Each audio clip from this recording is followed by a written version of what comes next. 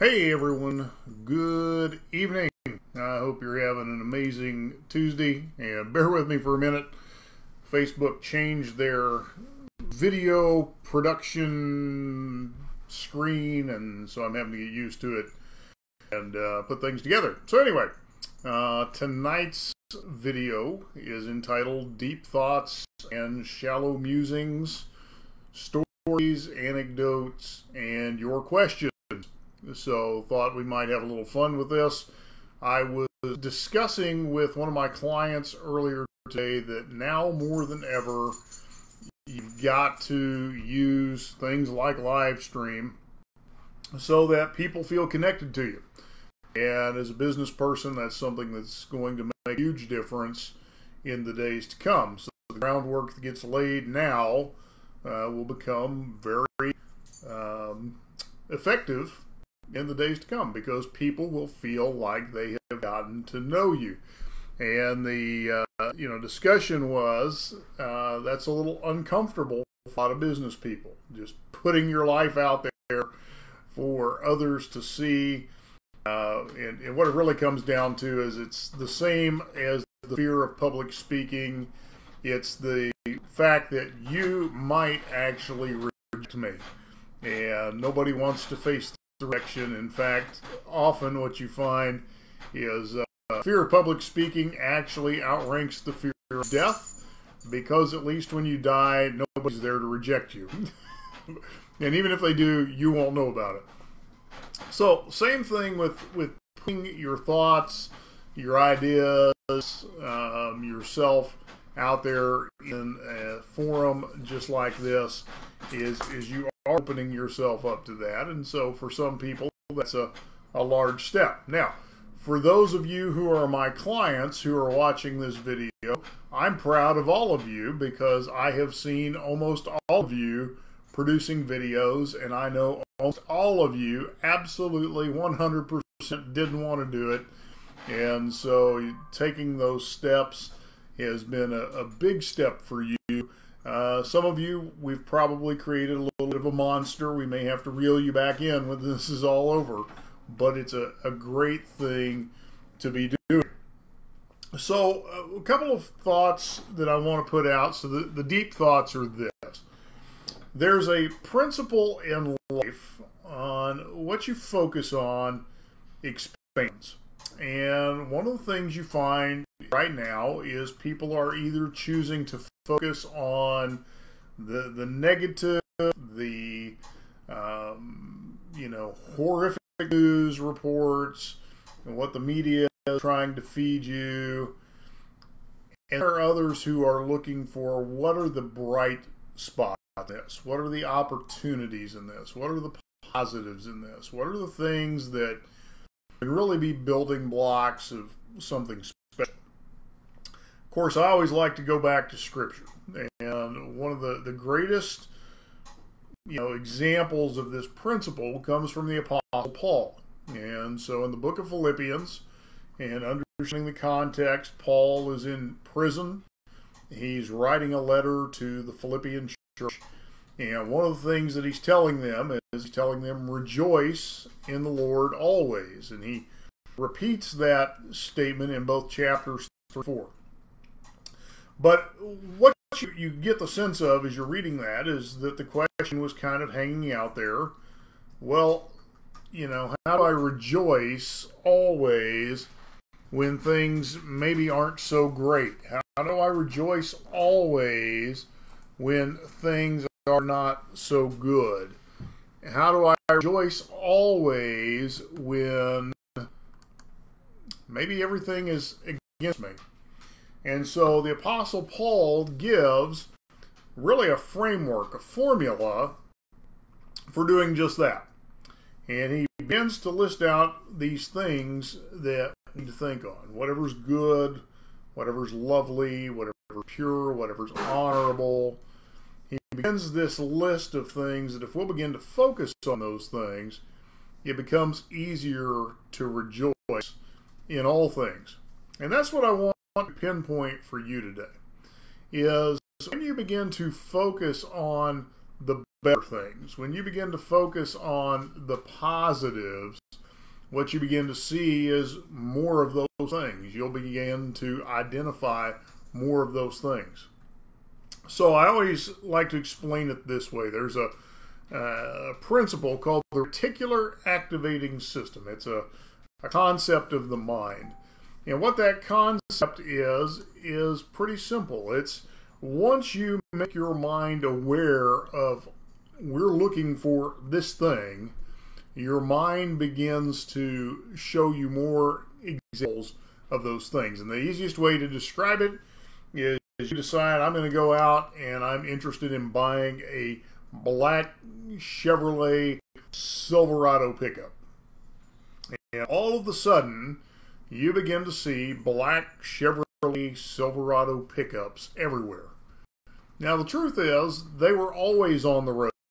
You just weren't looking for them. And so your mind would let those things drive past you and you pay no attention. But now, you've alerted your subconscious mind to the fact that we are looking for this black Chevrolet Silverado pickup. And so now your subconscious begins to go, hey, there's one, there's one, there's one. So the same principle works, both positive and negative. If you spend all of your time dwelling on the negative, you spend all of your time with constantly negative news on, then that becomes your focus. And because that becomes your focus, you find other things to become more negative about. And you begin to see more negativity in your environment, in the world around you. Everything begins to slant negative because you've conditioned your mind to look for the negative. But if you begin to look for the things that are positive, the things that are honorable, the things that are noble, the things that are lovely, you're going to begin to see more of those things. In business, one of the things that I teach my students is to look for the opportunities so that your mind is conditioned to see the opportunities that are around you all the time. In fact, one of the things that I teach my students is that there is money around you all of the time. You just walk past it most of the time because you've not conditioned your mind to look for where is the money at in this situation or this circumstance or this transaction. And so many business people miss opportunities because they're not looking for the right things. They've not conditioned their mind to do that. So that's both a spiritual and a practical thought for you. If you want to feel much better in these current days, then you need to look for the things that are right in the moment. You need to look for the things that are beautiful in the moment. One of the things that's fun here at the house is in our front flower bed, we've got flowers that just started to bloom over the weekend. And so we could see them getting ready, and finally started to bloom. And so now, wow, that's something to focus on. And in doing that, we're finding other things that are better to focus on. So one of the things I want to give you, it's kind of fun here. So like I said, deep thoughts and shallow musings. So we're going to get a little shallow here. So bear with me a second. Still kind of deep, kind of shallow. Now let me find it here. There it is. So two things that I want to we're going to do show and tell tonight. So two things that I want to show you. So my dad, actually three things I'm going to show you. So we're going to talk about my dad for a minute tonight. So my dad was he was the main disaster recovery planner for Bank 4, and then Bank 4 got bought out by Boatman's, and he became that person for Boatman's, and then they got bought out by Nations Bank, and he became that person, and then they got bought out by Bank of America, and he did the same thing with them. So his whole place in life was anticipating the worst case scenarios and planning for it so that those financial institutions could operate. So when he first took that role, he made this bank contingency plan. In case of emergency, break the glass. So that was my dad. That's what he grew up with. Planning for the worst. right? So, case of emergency, pull out the abacus if the 10 key doesn't work, if the teller machine doesn't work, if the ATM doesn't work, you can always go back to the old trusty abacus. So then in 1997, there was a big flood here in Wichita, flooded the operations center for Nations Bank here in Wichita, and my dad was able to recover their data operations using hot sites in other parts of the country. So he won this award called the 24/7 365 award.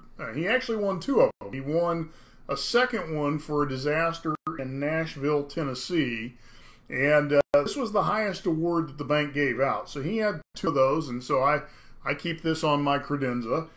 But I'm telling you all this. Here's what's interesting. So here's a guy who spent all of his life planning for the worst disasters. His nickname at the bank was Captain Disaster. But the thing I remember most about him from the time I was a little boy until the day that he passed away, on his desk was always this sign: expect the best. Back to what you focus on expands. So here's a guy planning for the worst case scenario, but this was his marching order: expect the best. If I expect the best, I'll start looking for the best, and if I start looking for the best, I'll find the best. And I'll find that in situations, I'll find that in people, I will find that in all manner of things in life. If I will begin to look for the best, I'll find the best, and I'll find more of the best, and I'll find it more often, because I've conditioned my mind to look for what's best, what's right, what's appropriate in every circumstance. So anyway, those are a few deeper thoughts than I really plan on. A little bit of shallow musing, a little bit of my history. And I did say Q&A, so while I put these things up for a second, if you've got some questions, they don't have to be business questions. They don't have to be spiritual questions. They can be crazy questions if you want to ask them. If I don't like them, I won't answer them. So feel free to ask while I'm putting this up.